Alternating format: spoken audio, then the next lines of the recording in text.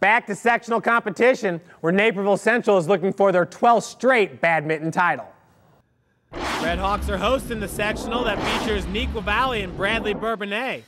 We're going to start you off with the semifinal matchup. It's Jen Chan of Naperville Central taking on Susan O. Bourbonnais. Chan, she's up 5-2. Later on, she's up 10-3. O at the serve. Chan, another light tap. There it is. She finds the hole. She takes both games, 21-10, 21-13. She moves on to the championships. The other semifinal matchup was Naperville Central's Michelle Wang taking on Christina Hung, Neuqua Valley.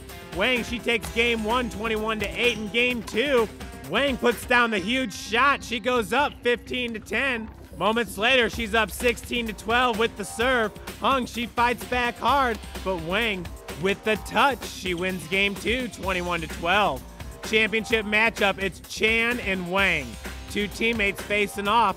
Wang with the serve. Wang spikes it. Chan can't handle that one. She's up 7-1. On game point, Wang 20, Chan 8. Chan with the serve. Wang slams it down. She'd take both games, 21-8, 21-8. Central, they win another sectional championship. Usually we play games, and I usually can anticipate what shot is coming next because she usually uses the same shots over and over again. So I was able to anticipate any shot. Central junior Andrea Stone and senior Stephanie Lee teamed up to take first place in doubles, helping the Red Hawks finish 5 points better than Bradley Bourbonnais.